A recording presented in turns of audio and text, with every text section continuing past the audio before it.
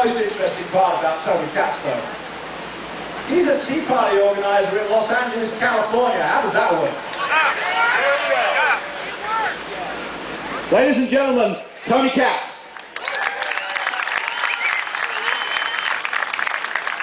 Oh, ladies and gentlemen, give yourselves a hand. I didn't do anything.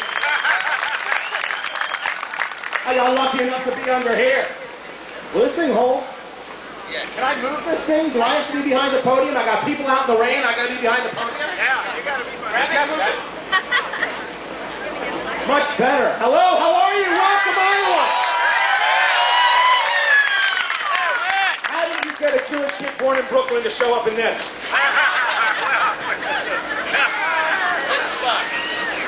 You know, the last time I had the chance to speak on stage where Governor Palin was speaking, it was Madison, Wisconsin on tax day. It snowed that day. It's raining today. You don't think Sarah Palin can win the presidency? She can change the weather.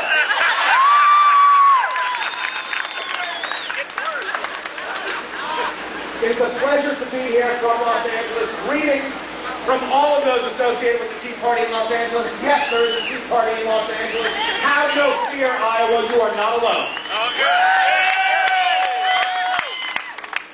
But I come before you today, certainly I'm curious to hear what the governor is going to say, as are all of you, as is the entire nation. Yeah. They sit through the rain to see what Sarah Palin has to say. Amen. They don't go to see what Barack Obama has to say, ever. You can't get NASCAR drivers to show up to the White House.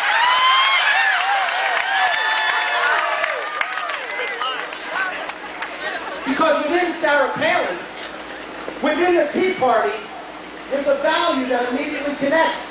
It is the value of something we call the four basics: the Constitution, capitalism, fiscal responsibility, and smaller government.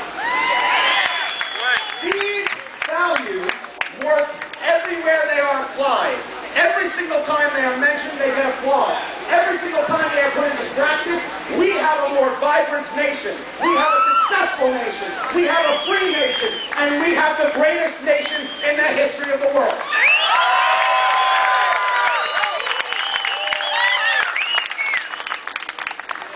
And as a guy who does a radio show, as a guy who does a few shows over PBS TV, The Conversation, Captain Cruiser with Steven Cruiser, if you know the name, who is lucky enough to be able to voice the Tea Party position on major cable outlets. Isn't it astounding, isn't it amazing for all the things that we are told about the Tea Party? We've heard the litany of them already. That the Tea Party manages to thrive and survive. Thousands of people will sit in the rain. We change the course of history because we decide elections in America. Yeah. We own the cultural and political debate in the United States of America.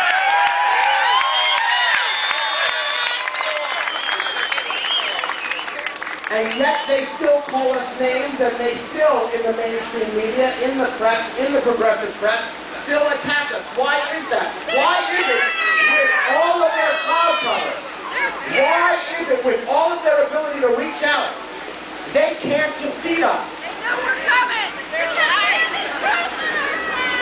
The reason is because what we value here in Iowa, in Los Angeles, we have people from Texas.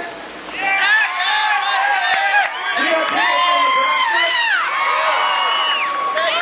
I know we've got some people out from California.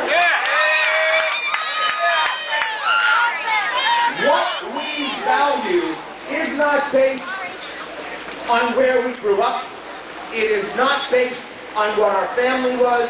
It is based on the recognition that it is better to be free than to not be free. It is based on the recognition that while we may need government, we do not need government to take care of us. We can take care of ourselves.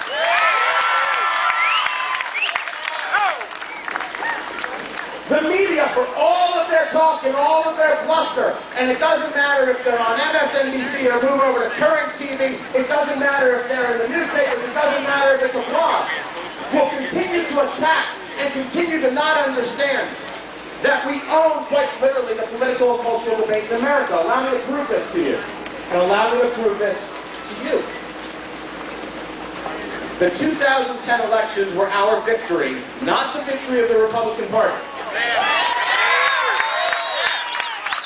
That is heresy in some corners, ladies and gentlemen. But its reality is the same, because it is the Tea Party that pushed forth the agenda that politics as usual is over.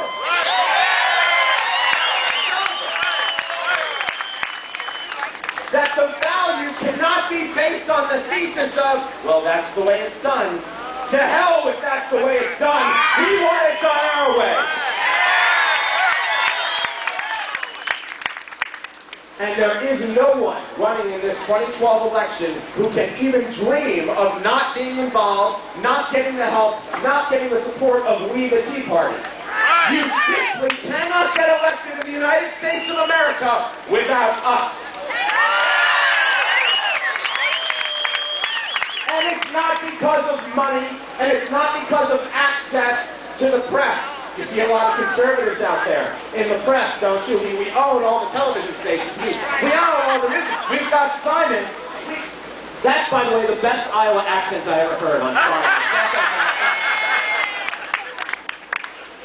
But part two is this cultural conversation. That the Tea Party has quite literally changed the culture in the United States of America. We have created the conversation that is necessary to secure the blessings of liberty to ourselves and our posterity. We recognize that those aren't words, those are actions. And every day we wake up to ensure that we secure the blessings of liberty to ourselves and our posterity. That it involves our civic responsibility and opportunity to be engaged in how the nation gets shaped. This is not an anomaly. This is the norm. But there was a commercial for Dodge. And in this commercial, you have the redcoats coming out through brush just like that. They're in line, they're in two lines, they're moving forward. All of a sudden from out there comes a scout, a young kid, can't be older than 15 years old, running through, and he's speaking to the commander. That's where they are. That's where the American forces are. That's where the Yanks are. And the commander gives the order, and the first row of redcoats gets down on one knee, pulls out their guns and aims. The second row, right on top, they're ready to go. They're ready to fight. They're ready to take on those Yankees, those rabble-rabbles. A moment of silence happens, and what comes through the brush? A Dodge Challenger, driving as fast as it can, an American flag sticking out the back, and who's driving that car? George Washington.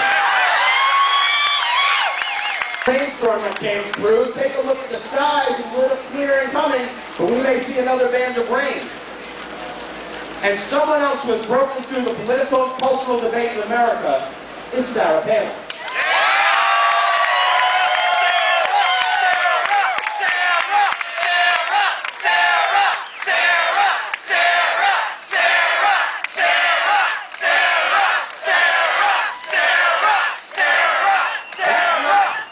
So for the record, that's not an endorsement.